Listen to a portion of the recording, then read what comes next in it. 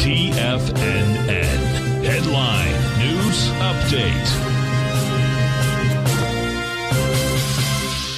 Good afternoon, folks. Steve Rhodes coming to you live from the shores of sunny Delray Beach, Florida. This is your 2 p.m. update. And, of course, we've got the Fed that is releasing their announcement here imminently.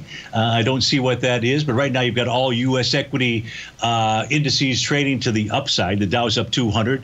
The S&P's up 44. The NASDAQ 100 is up 244. The Fed raises interest rates. We know that, but raises, by a quarter point. So the Fed has done, in essence, what they had indicated they were going to do. And so now let's see what kind of market reaction we've got. We've seen now my computer system here could slow up just a tad. We're looking at the black background screens out here. I haven't seen any significant movement necessarily, but you've got the Dow up 245, S&P 50, NASDAQ's up 263. That's about 2%. The same for the Russell, about 2 9/10% for the semis. That's 92 points the upside. Gold is kind of it's down $22. It's basically where it was before the announcement.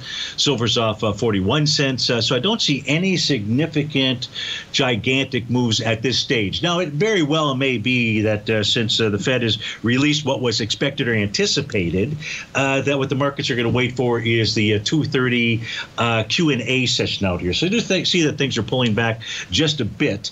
Let's just switch over and take a look at the indice charts as we speak. And as we do that, come on, work with me.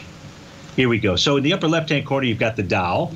Here's what we can see about the Dow right now. It is trading above its red oscillator and change line, 33,085. As long as it maintains that, we should see a further rally. Same thing with the S&P. It's above the oscillator and change line at 42.24. The NDX 100. And all of these have bottoms. So they've all got TD9 count, Rhodes momentum indicator bottoms. Kind of gets back to a question that Eddie had asked about earlier. Is there a possibility that this is a bottom? Look, on a daily basis, we've got all kinds of bottom signals. The NDX 100 yesterday confirming a TD9 count, a second TD9 count, and a second Rhodes momentum indicator bottom out there. The Russell 2000 has really been in a sideways consolidation-ish type move, even though it's got a bottom. The semis confirming a Rhodes momentum indicator signal yesterday. The Dow transports look like they want to make a run all the way up to 16,618. That's a TD9 count breakdown level. It's in an A to B equals CD to the upside. I don't know if it's confirmed from a volume standpoint, but it's got an A to B equals CD to the upside. So, folks, stay tuned. Your favorite polar bear, David White's up next. Have a wonderful Wednesday. I'll look forward to seeing you tomorrow, 1 o'clock sharp on Terrific Thursday. Take care, folks.